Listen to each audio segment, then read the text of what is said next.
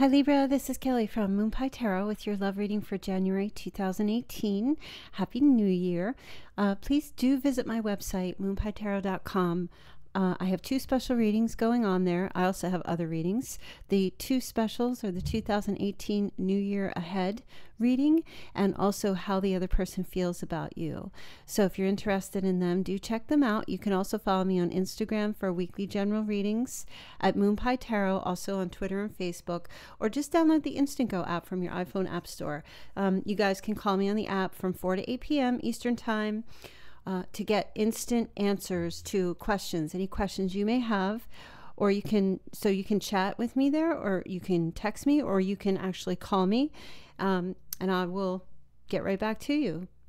So let's get started with your reading. And you know what? I didn't say this in the Aries reading, but I just wanted to tell you guys, I am using the Crystal Visions Tarot deck, and I plan to be using this for the rest of the year. I may mix and mingle with different things, but I just wanted to let you know. It's by Jennifer Galasso. I'm sorry.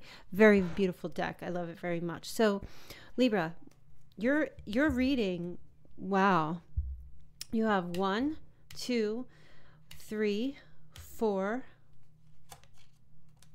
5, 6, 7, 8 major arcana cards.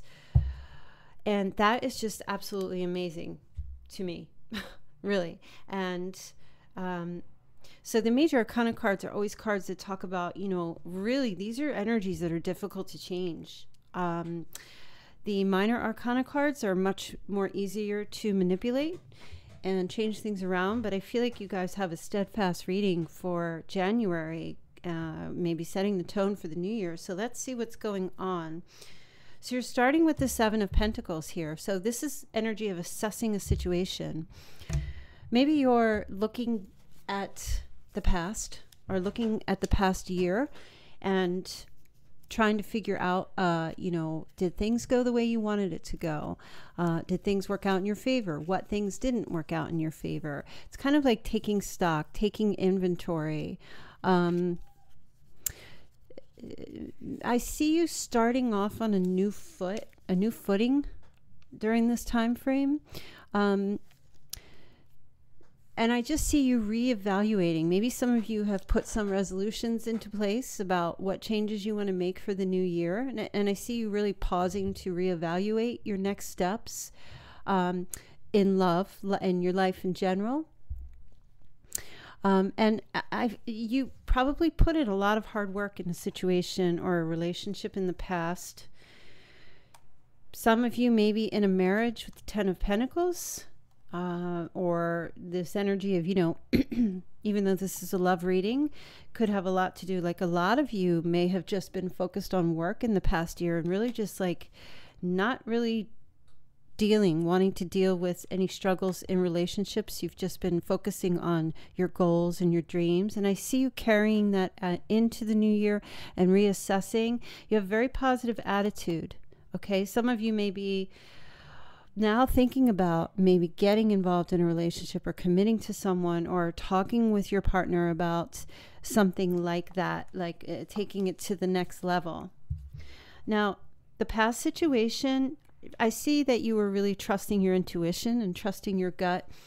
The moon card always talks about the light being shed on things. So maybe in the past month, you began to see a bit more clearly. You weren't in the complete dark, but things were starting to come to fruition for you, that you were able to see the path a bit better that was ahead of you.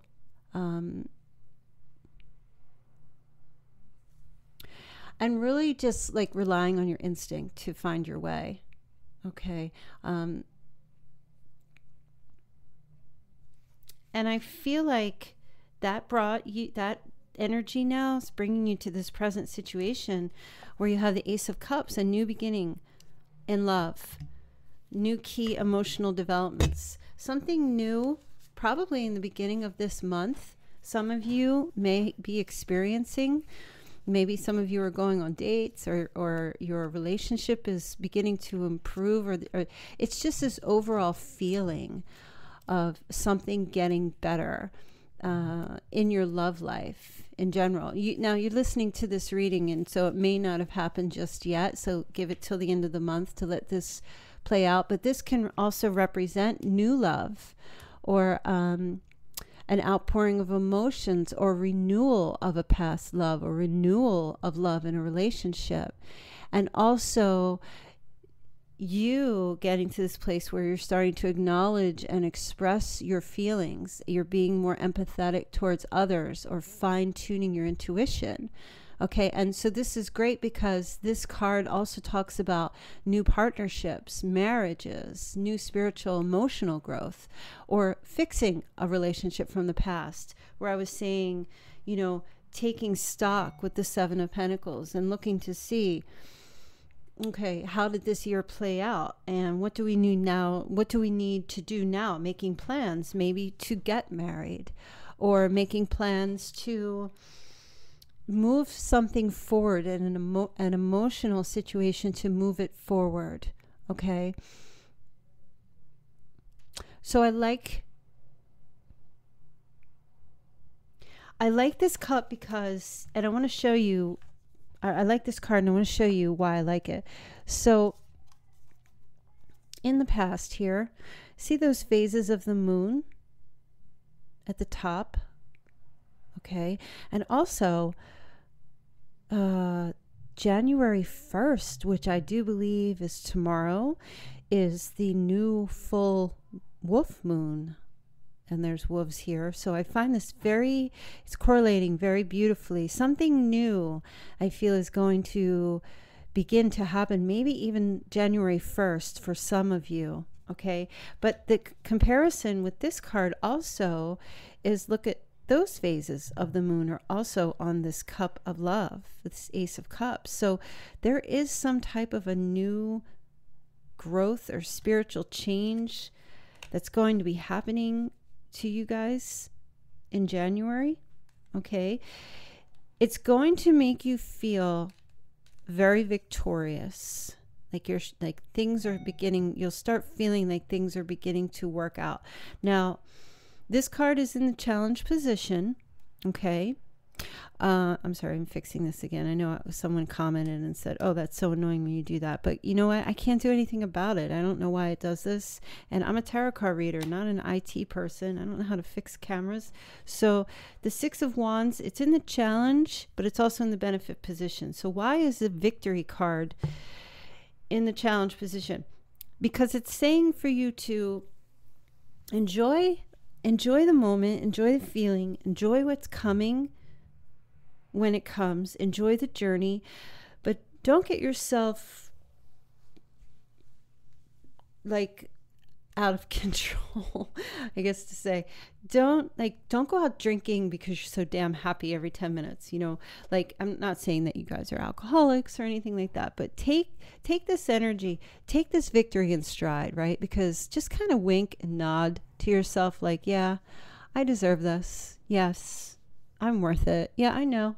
I don't need to go out and celebrate and overindulge because there's new love coming, or, you know, I've met someone, or my partner and I are going to fix things. Just kind of take it in stride, like this was coming to me, you know, take it like that. Like, because I've worked my butt off. I've done all these things. I've done the right things. I deserve this now coming to me. And it's a benefit for you to act that way, or to react or behave that way for this time period.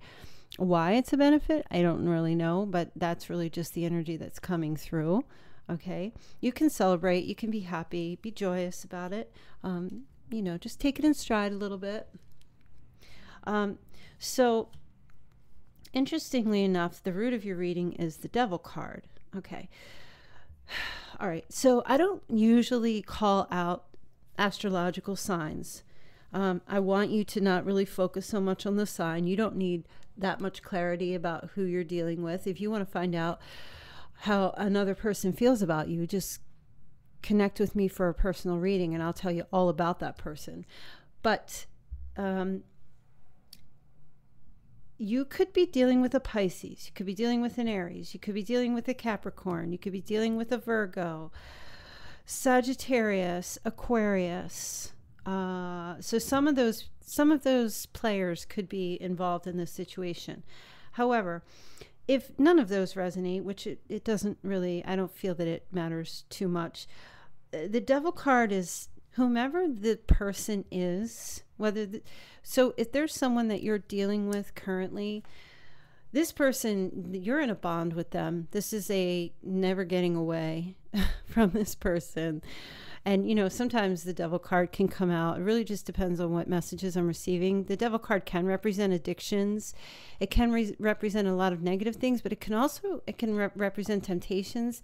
But it can also represent some very beautiful things, you know, like that karmic energy where two people are just meant to be, and they will not ever be away from each other. Even if 20 years go by, there's always going to be that connection between you and the other person. And there's a very deep attraction. This card is not the Lovers. The Lovers card is a card where two people make a decision to come together. Okay. This card is two people that have no choice. They are just bound together for life. And so that could be someone that you're dealing with, or this could be someone new that you could meet. If you've been single, that could come in, that it's just going to be like, that's it. We're stuck. This is it. You'll just know. Okay. What's crowning you here is the Hermit. So the Hermit card is really just saying you need to, in your mental space, reflect. Keep reflecting. I feel like you were doing that in the past. And as I said, with the Seven of Pentacles here, you're reevaluating still all where you've been and where you're heading, and to keep that energy going. Okay.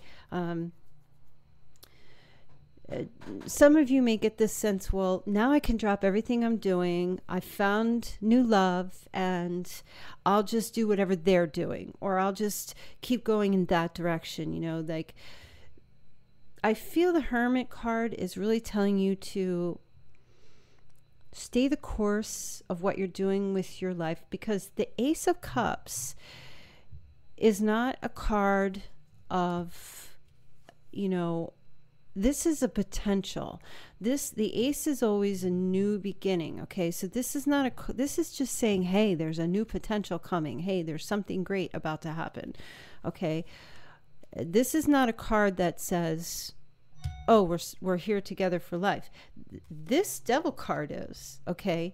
But this is about new emotions that are coming out now. So very important for you to just keep reflecting, stay grounded about the direction you're still going in your life. Keep doing the things that you've been doing. Okay.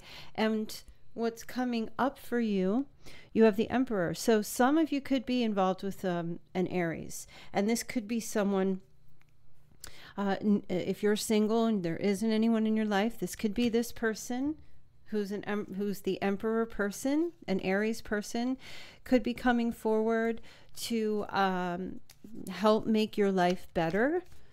Okay, the Emperor is someone who is older, authoritative. Some of you, this could be a boss, single. And I say single because I don't see an Empress here. And I feel that if the Empress was here, then that would be a married Emperor. But I don't, do I see her? No, she's not here. So this is a single male who could be older, authoritative, a boss, someone who just is in control of their life, someone who's very structured, not overly emotional. He's not demanding, but he is commanding. Okay, and that's kind of his presence. He just has a commanding presence. Now, interesting here, because I wanted to clarify, you have the Unknown card. And the Unknown card is a card that talks about, and I believe Libra, the opposite sign to you, is Aries. The Unknown card is the card about there's something going on about this person or about this situation, that there's something unknown about it. And I love when I pull that card, because then I like to pull a clarifying card to try to see what could be unknown. Okay. So this person you could have coming towards you may feel like they're in a stalemate situation. They might be feeling, they might have this energy where they're just in a situation that they can't get out of. Okay. No, I don't feel like they are partnered with someone and they can't get out of that. I just feel like this person, they're stuck in some way and they're on a journey trying to figure out how to unstick themselves from a situation. And so you will know that person by that energy that message that I just gave you, whomever they are. It doesn't have to be an Aries. Okay, so what is in the position of you and your advice? Take a chance. Take a chance. Take a risk. Okay. And your advice is to make a decision to do that. Okay, about this person, to take a chance with them. Even if, you know, this is someone that you're currently dealing with and you're trying, and the relationship starts getting better and it gets renewed or repaired, it's okay to go ahead and move in that direction with that person, even though you're still reflecting, even though you're still living your life the way you want. The advice is with the Two of Wands to look at the situation, see it clearly. Okay. Ask yourself, is this, don't even ask yourself anything. Actually, I feel the energy is for you to not really, I mean, you need to take matters into your own hands and definitely take a risk in love, because I feel like with this Ace of Cups and this new potential coming for you, this is going to be very beautiful. Okay.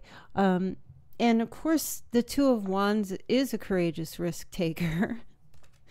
And the Fool is a risk taker. So the energy abounds here about taking a chance. Okay. And it also talks about partnership or collaboration with someone. Okay. And making a choice about where you're going to invest your time, energy, and enthusiasm, but using your feelings as well about this situation. Try to be half heady, half heart about the situation. Now, so the other person, they have Temperance. So again, as I was saying here, they're feeling like they're at a stalemate in something in their lives, and they are trying to balance that out. Okay, with Temperance here, you see how she's pouring water into that cup of fire, not so much to put the water out, not to temper anger or to close off, but to create that beautiful rainbow, to create something new and beautiful and something in harmony. So they're trying to find harmony in their life as well. And they're juggling, not two people. I don't feel like that's happening here. The Two of Pentacles is just, you know, someone who is trying to get themselves in this place where they're balancing work, they're balancing, oh gosh, they could be balancing, maybe they have two separate places that they live, or maybe, you know, they live in, you know, maybe they travel a lot, because did we say, no, we didn't have that. So maybe this person, they have a lot on their plate. And so that might be why they have that stalemate, because they have so much on their plate that they can't seem to make headway. They can't seem to get ahead, you know. But this is someone who likes to have fun as well. They rise to meet life's challenges. Okay. And they're very adaptable, and they have the ability to go with the flow. So for some reason, you know, as I was saying, they struggle all the time with making decisions, and they tend to have to just sometimes let decisions be and just go with the flow. Now, in your hopes and fears, so you have the Star card. This is beautiful. So you have a lot of hope. You have, I don't feel like this is a fear, quite honestly. I feel like you have a lot of hope, and then you have the Nine of Cups. So, you know, you're wanting these wishes to come forward for you. Your reading is just so awesome. It's so beautiful. And I feel like you could also fear too that you could lose, you know, that this person may not be the wish come true that you thought or you think. And so that's why it's really important for you to keep reflecting and to not get too over the top about this person, because you may see some flaws about them, but that doesn't mean that the love potential is not there or that it can't happen. It definitely is here. You're, as I said, attached to this person. There's no going to be getting away from this person. But your outcome is the Wheel of Fortune and the Queen of Cups. Okay, so if you're not dealing with an Aries, you could be dealing with a water sign. And if that's the case, this person is in your life and they are in your favor now. Everything, I feel like it's a stroke of luck. The time is now. Okay, things are coming to you. This person could be bringing you some type of fortune. So if it's not, oh look, and you have the King of Cups also. Interesting. So this, I feel like, you know, I'm just going to tell you, you know, even though you're a Libra, you know, and as a matter of fact, somewhere I read that the King of Cups represents Libra. Okay. So this is two people. This could be you and the other person, where now it's a favorable time for things to work out for both of you. It's a favorable time for taking the relationship to the next level, or you know, meeting someone and having it turn into something very beautiful and very traditional, very spiritual as well. So I think your reading is just like amazing. I mean, you have so many beautiful cards, and the only advice is for you to just really take a risk with this time period, this month, because I feel like you know where you are. You're level-headed and you're logical, but you're a partner person, Libra. Libra likes to have a partner. That's what Libra is about. And whomever the person is that you are currently inquiring about right now, as you're listening to this reading, that person is going to be your partner. It's going to eventually come to that, where it's a favorable time for you two to be together in any capacity.